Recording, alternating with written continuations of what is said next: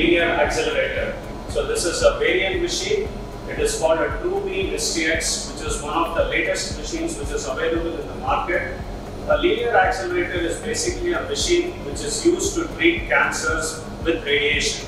The advantage of this machine is that it's a very fast and very accurate machine.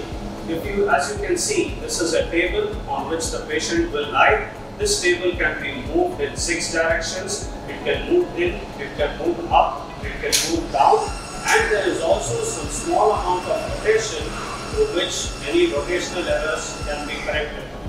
This machine not only has a treatment head along associated with it, but also it has a CT scan which is attached with it, and an X-ray and a fluoroscopy unit also available with the machine.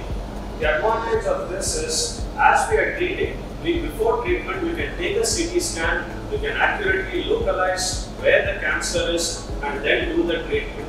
By doing this, not only are we eliminating errors, but we are making sure that the treatment is more accurate, and this gives better cure and better results. Now, we have 2 other machines as well in the radiotherapy department. They are of slightly older generation. How is this superior to the other machines is that this has what is called as a HyperArc.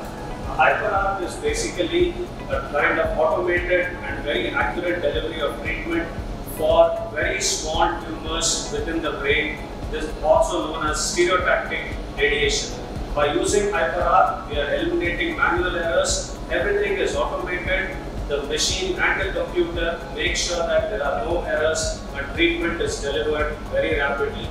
With this kind of an advanced treatment, cure rates are better, treatment is much faster and accurate, and also because it is fast, the throughput is increased and we can treat more patients and serve the community as a whole. Thank you very much.